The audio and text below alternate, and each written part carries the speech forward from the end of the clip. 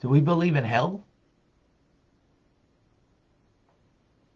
In certain faiths, if you don't have the right belief, you're going to go to hell.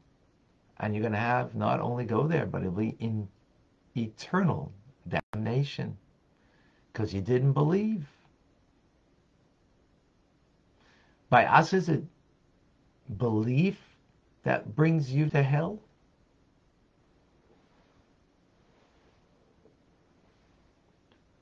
If you have the right belief, you believe in God, the God of Abraham, the God of Isaac, the God of Jacob. You believe in the Jewish God. But you do something that's not so good. You ate something not kosher. You said something not nice. You engage in thoughts that are areas that are not appropriate.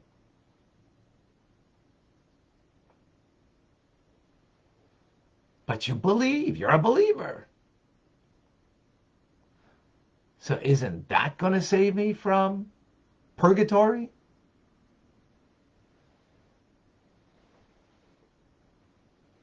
Some good questions. I'm Rabbi Ronnie Fine, coming to you from Chabad Zichron Kadeshim,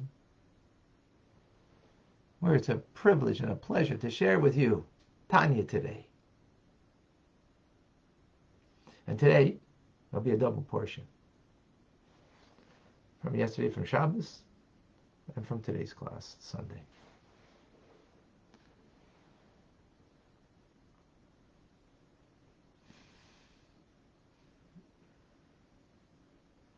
We are in chapter 8. The entirety of chapter 8 speaks about that which is prohibited. And how does it affect an individual?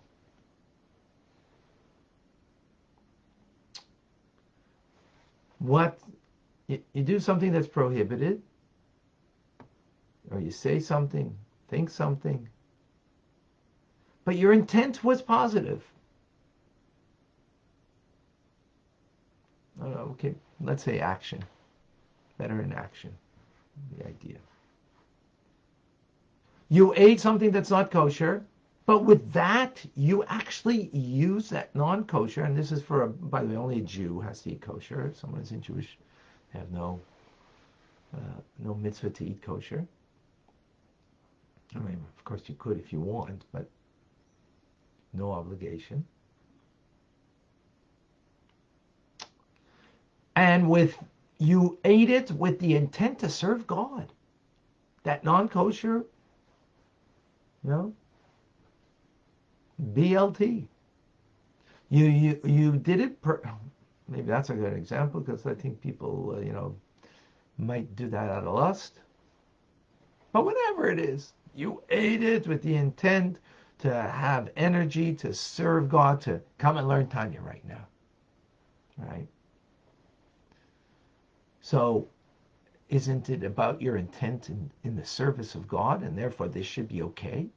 That the energy of that food is now giving you the capability to focus properly, to study? So the answer is no. Why? Because as we've explained, excuse me, get some air in here. As we have explained, that something is prohibited in the Hebrew, the terminology is usr. Usr means it's tied, bound to extraneous negative forces. Sholish klipas atmeus, the three completely unholy forces, and it can't be elevated.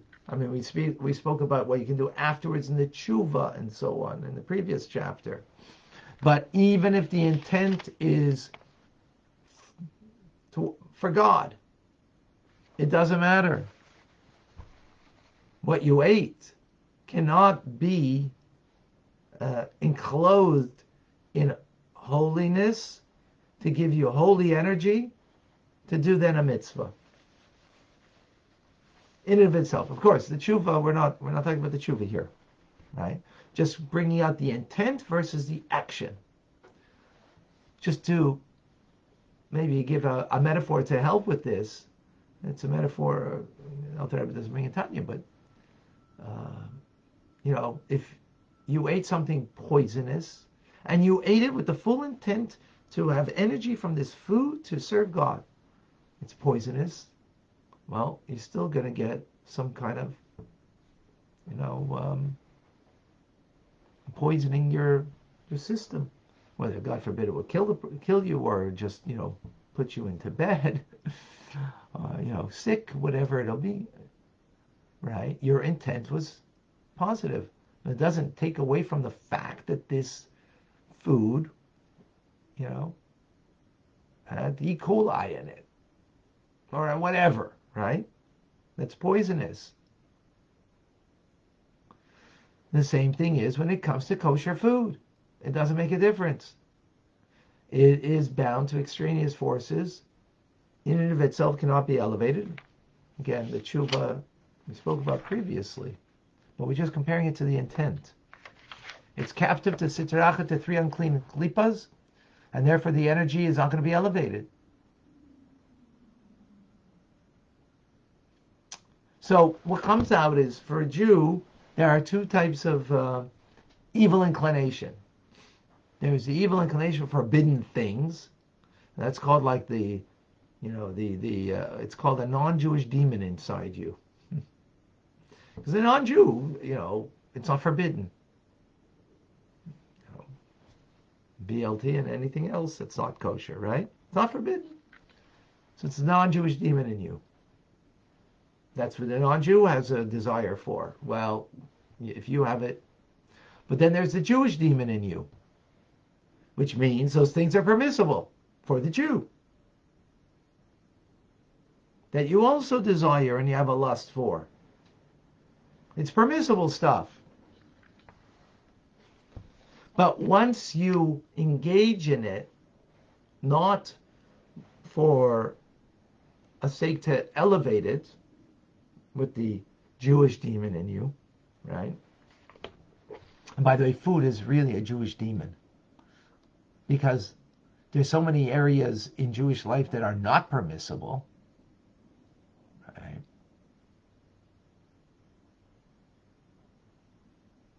That are not permissible. One area that's permissible is food. So that's a struggle.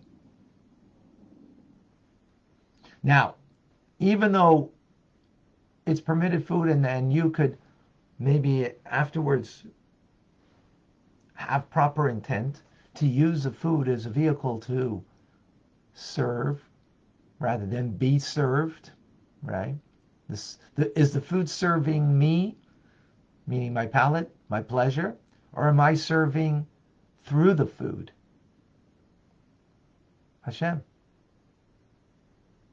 So the fact that a person repents and elevates the energy of the food to holiness afterwards, there's still a trace that remains attached to the person's body, becomes their flesh and blood, meaning there's still some form of negativity, generally speaking, in the tshuva that we will be most likely doing, which won't be from the depths of the heart, a completely transformation, but regular tshuva.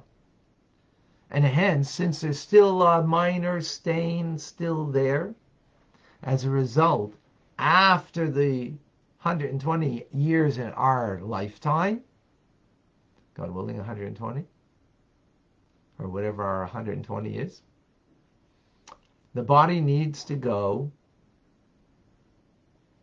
or the soul, the body needs to go through a purification. Right? For those things that were permitted, and we, had pleasure in them.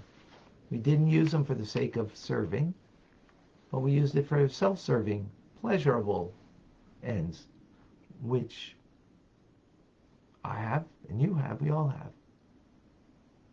Right?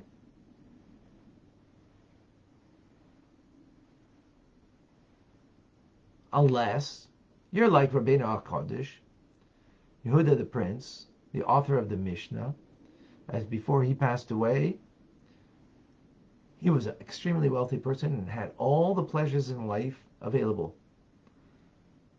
And yet he said, I did not have, to the extent of a small little pinky, a pleasure from anything that I had. In other words, a pleasure as an end in itself.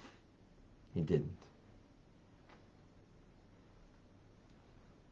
So such a person doesn't need to go through cleansing. So the righteous don't need to go through a cleansing. But you and I, we need to go through a cleansing. That's called Gehenna, Purgatory. Some people call it hell. Whatever you want to call it.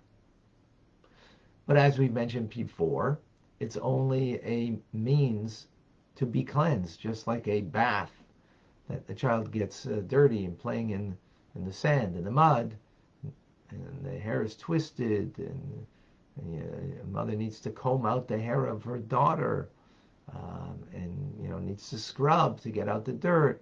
It's out of love to bring cleansing. And that's what God does to us, to our body, to our soul. That's necessary after 120 from the things that were directed not to Him. That's in food, for example. How about in speech? That's action, in other words. Food meaning actions in our lives. How about our words? So even idle chatter, that's not meaning idle chatter. You didn't say anything wrong, just spoke about the weather. If it's not directed towards heaven,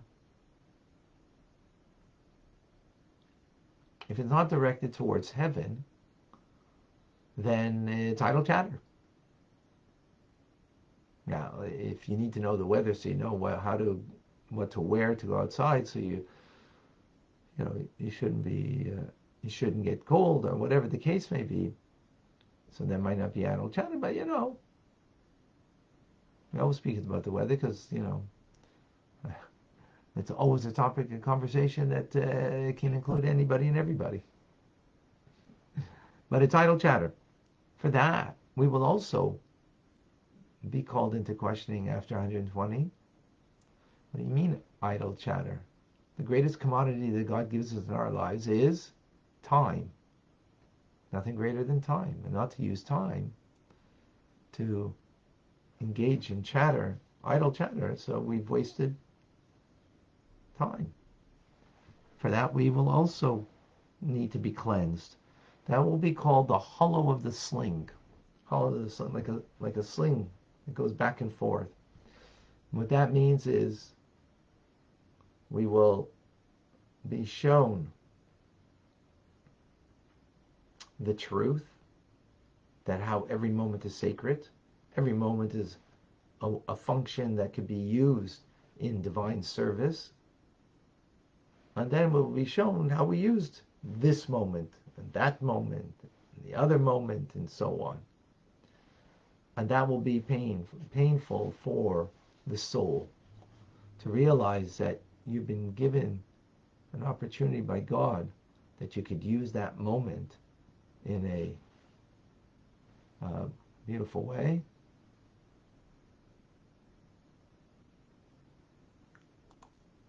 Right? So that will be painful for the soul to experience. Now, that's only idle talk. If we speak ill, we speak lashon hara, we speak forbidden speech, or scoffing and slander and the like, which comes from, idle chat comes from klipas noiga. This comes from shalosh klipas atzmeis, from completely evil place. That won't be sufficient, the hollow of the sling. That will need a little deeper cleansing of the soul, and that is called Gehenna, Purgatory. Now, the metaphor is either it's a very hot place or it's a very cold place. Of course, it's only a metaphor. Bring out, is what caused me coldness to godliness, or the passion of lust that brought me to it? Depending on what brought me to it, that will be the what needs to be purged. Purgatory means to purge out that stain, that negativity that led me to scoff, to slander, and the like. And finally, the last thing is in thought. So we have actions, like in food.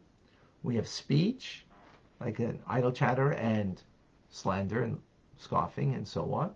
And then finally, we have in thought.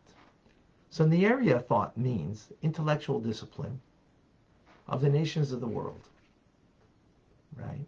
In other words, they are also learning about history. Say, what's wrong? Well, it's not unto God, perhaps. And that's the issue. Is there any way that you're serving God with this or not? Or let's say just, biology. Nothing wrong with biology per se. I don't mean, Darwinism to learn. I'm talking about regular biology. Even that's a question. Why? In a certain way, it's even worse than idle chatter to learn biology. I'm just kidding, biology or math or whatever it is. It's even worse than idle chatter in a certain way. Because idle chatter comes from your heart. Learning these disciplines is affecting your mind. So what's wrong with math? What's wrong with... It depends. If you're learning math as an end in itself, or you're learning math or biology or history as part of your service of God. If it's part of the service of God, then fine. And we learned that from Maimonides, Rambam, and Nachmanides, Ramban, that they studied those areas. They studied the sciences. But they did it in a manner that was part of serving God. They did it in order that they can have an awareness, a knowledge in those areas so they could serve God better. So for example, I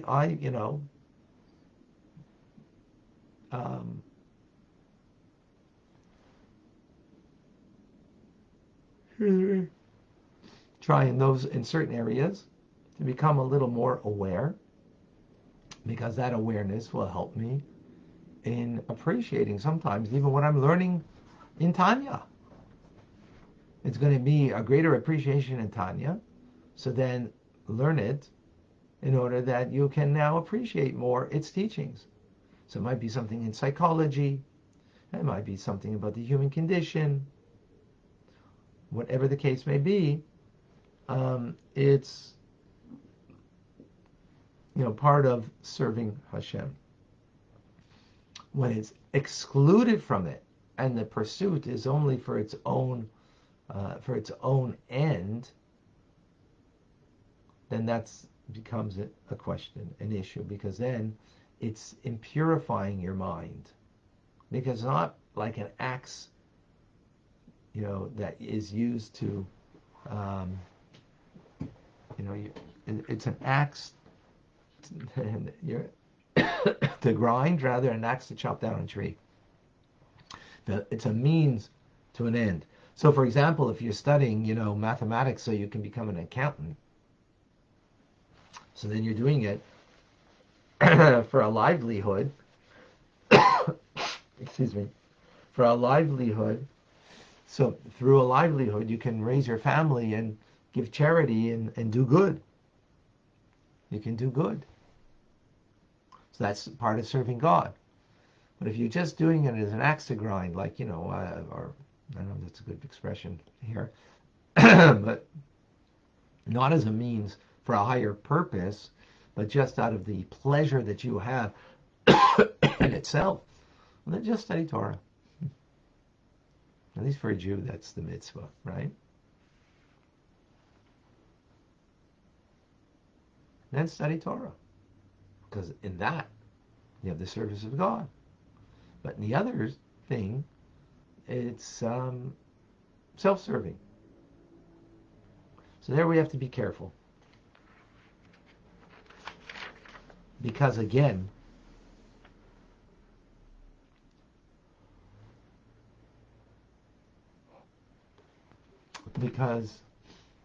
even idle chatter, it's really coming from, your heart rather than your mind. And to impurify your mind is the worst thing.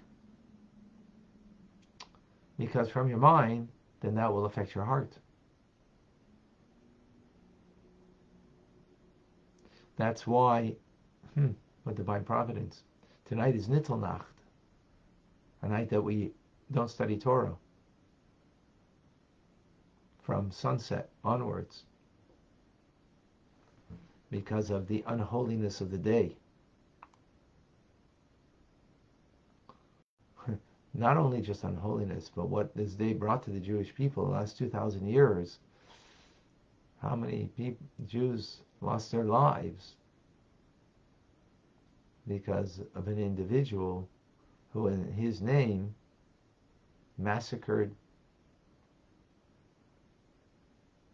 thousands, tens of thousands, hundreds of thousands of Jews. Nothing to do with Hamas and Islam, the sister religion.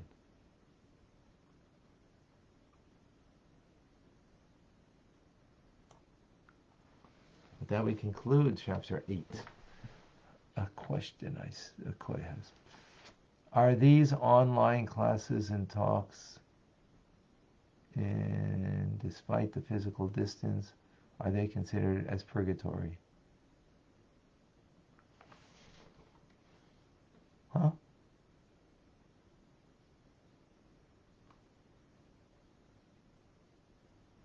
I don't understand the question. I'm sorry. Koi, if you can.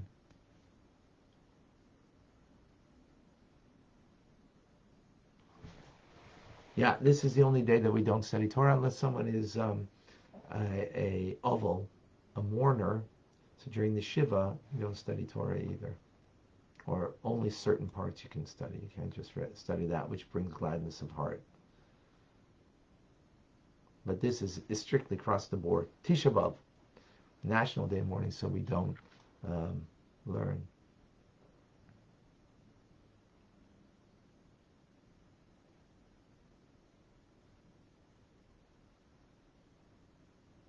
Yeah. Thank you, Cherries. Welcome from Israel. That's why there won't be a Torah studies class tonight. I think I'm going to make it Tuesday night. Tuesday night we're going to have Torah studies, not tonight. TRC will, depending on what people want. Yeah. Okay. Another question. In the time to Mashiach, how will we still studying in the sciences when all is revealed?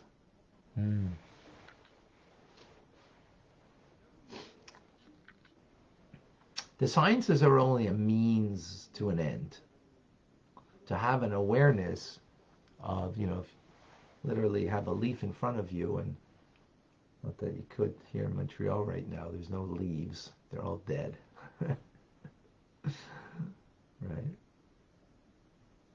But if you would have a leaf and you'd study botany to understand how photosynthesis works and how all that, then you could see the marvel in the nature of this world, and therefore to appreciate God in this world. That's beautiful to do that. That's amazing. But we have Torah to do that. That's even infinitely greater. Because Torah is not a means to knowing God. Studying Torah is knowing God. Right? Is knowing God. So when you have that, you don't need the science to be able to do that.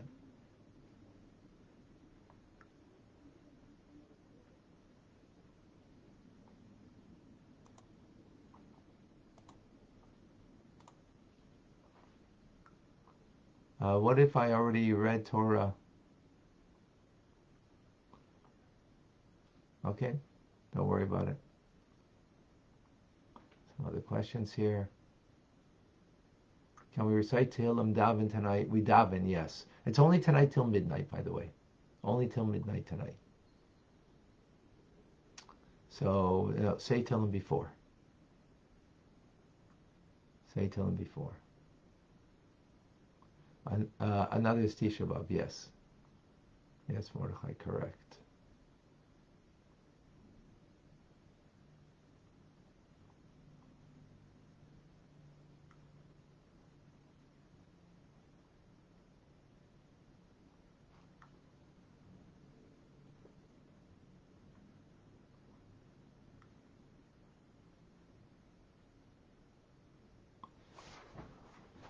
We've all missed out of time using wisely. Yeah, we have. Don't feel guilty. We've all done it. Okay?